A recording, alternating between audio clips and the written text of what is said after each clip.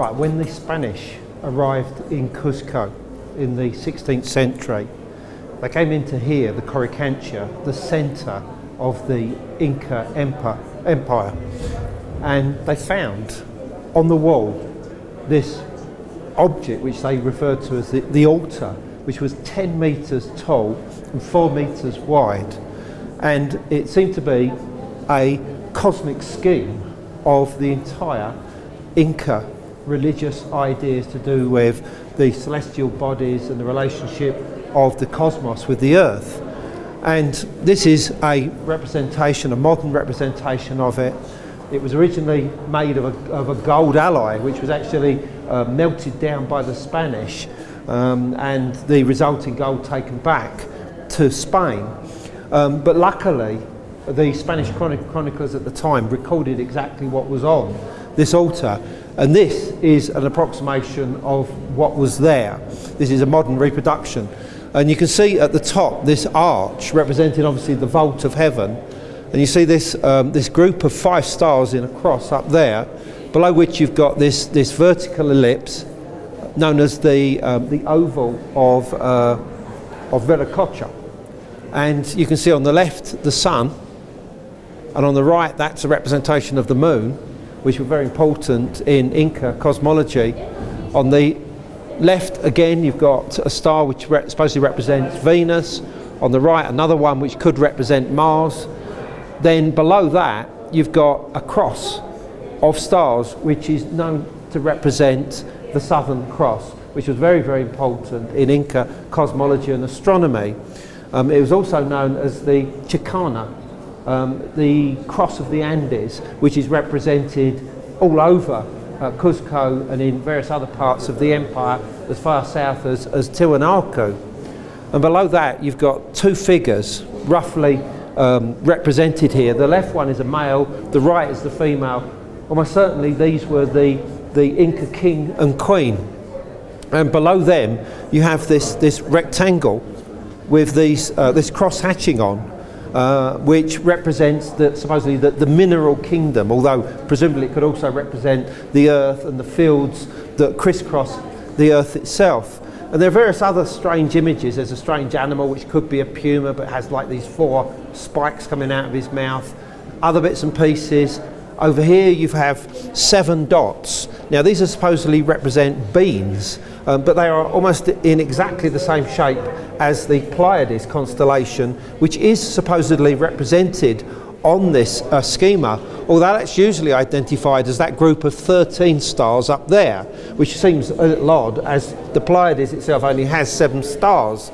There is this lightning strike here which represents the weather, bringing rain, which waters the sacred river, the Wilco Mayu.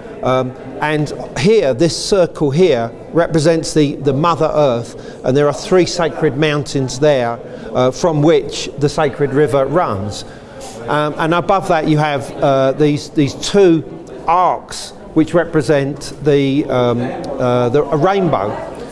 And there are obviously other elements on here, but what I'm interested in is the identity of the stars. We know that this represents the Southern Cross, the Chicana, the cross of the Andes, the Andes. Somewhere here we have the Pleiades, but what is that constellation at the top? Now, a modern interpreter of Incan astronomy has suggested that this is the 3 stars of the belt of Orion. However, as you can clearly see, this is a group of 5 stars, and the original term that's used to describe this particular constellation actually suggests that it was a heavenly representation of the Coricancha itself, which is seen as the navel of the world. This is the navel of the sky. So in other words, it's a case of as above, so below. So can we identify this cross? Well, almost certainly it is the stars of the Northern Cross, the Cygnus, which in Eurasian tradition and also in America, in many places, is seen as a celestial bird. But certainly in Central America, also in North America, it's also seen as a cross, basically a cross that represents the point of entry and exit to the sky world. And I think that's exactly what it is. And Italian archaeoastronomer Giulio Magli actually felt that he'd identified the corresponding place to Cusco on the ground in the sky as the entrance to the dark rift on the Milky Way, which is exactly where the cross, the Northern Cross, the stars of Cygnus are actually placed. And through conversations that I've had with people that speak the local language and who understand the Inca cosmology, this whole central column represents the ascendance from Earth via the king and queen of the Incan Empire up via this cross here, which represents the point of entry into the sky world. Usually it's represented with a hole in the centre, and this is your point of entry, and then you're climbing on the Milky Way through this so-called oval of Viracocha, which is one of the bulges or rifts actually on the Milky Way. We're not sure exactly which. It could be the one in the northern hemisphere, could be the one in the south, but the end point, the actual place of creation, the place of the high god Viracocha, from which he created the whole of the universe, is this cross shape representing the 5 stars of the Northern Cross of Cygnus itself, which universally around the world is seen as a place of creation, a place of entry and exit to the sky world, a place where souls come from before death and return to at the end of their life. It's the place of the afterlife, and that, I'm sure, is what is represented here.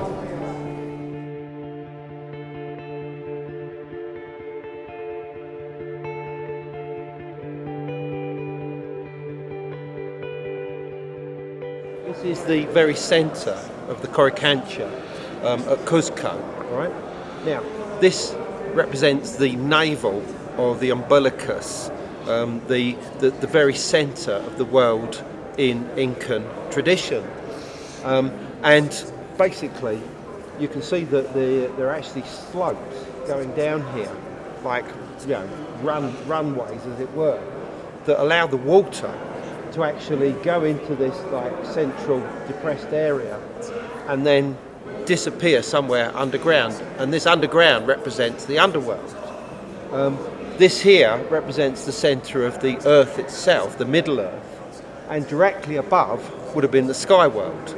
The sky world was represented by the condor, the middle world was represented by the puma, and the lower world was represented by the snake. But there's more to this, because Cusco itself is in the shape of a puma. The puma is one of the animals that was said to be a constellation placed on the actual Milky Way. The fact also that Cusco is placed where 2 rivers split suggests that here was the spot on the Milky Way where it bifurcates or forks to create what's known as the Dark Rift or the Great Rift. And this is the area of Cygnus. And an Italian archaeoastronomer by the name of Giulio Magli was able to discern a constellation which he saw within the dark area at the beginning of the Dark Rift, which he said looked like a puma, and that and several other pieces of evidence would suggest that the actual entrance to the sky world in Incan tradition, and obviously pre-Incan tradition, was in the area of the opening of the Dark Rift where Cygnus is. So the sky world was up there where the Milky Way split in 2. This was a representation of it in the middle world, and somewhere underneath here is the lower world itself. So, you know, this is the absolute point of the centre. And if I may show you what we've got round here, this is the symbol of the Incas. It's the most sacred symbol. It's, you know, their form of the cross. And what this basically represents is that the 3 steps go up to the sky world, the 3 lower steps go down into the underworld, the crossbar represents the middle earth or middle world, and the hole in the centre is that here, it's that very spot here. And I asked the shaman, the Inca shaman, Wilco, and he said that this represents basically the omphalos, the navel, the very centre point of their world. So the whole thing has this perfect symbolism coming together.